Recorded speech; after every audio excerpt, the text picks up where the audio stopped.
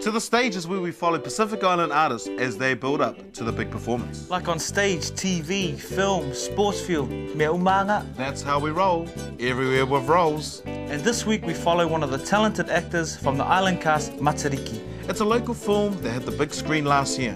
So what's with the hats? It's to show that I'm from Western Samoa. Oh, heaps of cowboys in Samoa, eh? A couple of donkeys, eh?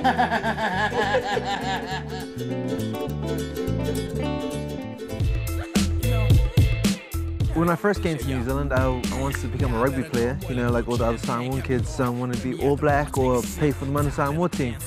But as I got older, things started to change for me and I fell into acting. To be or not to be. You're making this? Cool. Take me for a ride.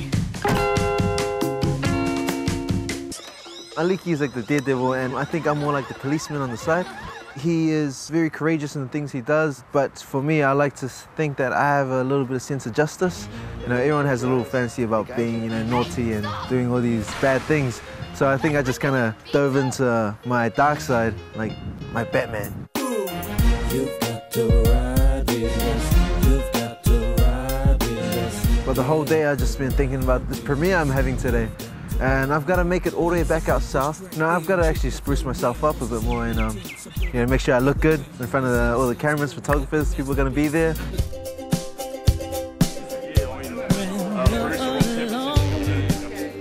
Well, I've arrived with my family at the premiere, and the only thing going through my head right now is, do I look good? Is my hair on the right side? How do my shoes look? Make sure not to slip up, not to do anything stupid. So I'm pretty nervous right now.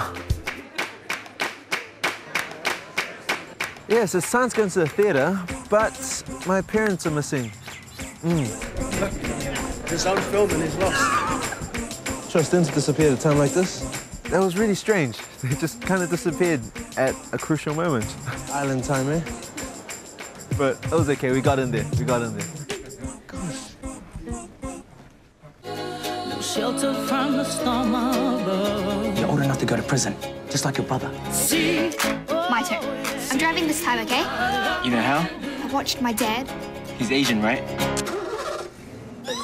What I've been most nervous about is how the audience is gonna respond to the movie, and especially my performance, because I'm lined up against guys like Sarah Wiseman, Hituahi, Jared Rowdy, Alex, you know? These guys are just big names in the industry and they've been there for a long time, and coming in for a first time, an amateur like me, being in a film with them, I'm hoping that I held my own.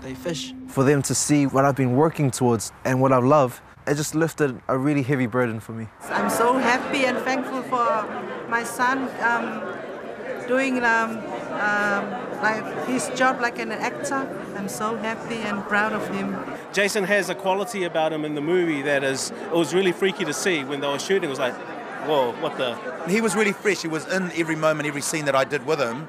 And I'm really happy and privileged and very respectful of Michael and what he's done with the film and with Jason and what he did with the scripts. It's a real true performance of someone being someone who they really are not, but really getting under the skin of the character and completely committing, and it's a beautiful, beautiful performance. And he's a guy with a big future ahead of him. I was lucky enough to land this role, and I'm just an ordinary South Auckland guy like all of you guys. You know, if I'm lucky enough to get it, maybe one day you guys will be as well if you really love it. So just reach for the stars and, you know, you might grab one of them.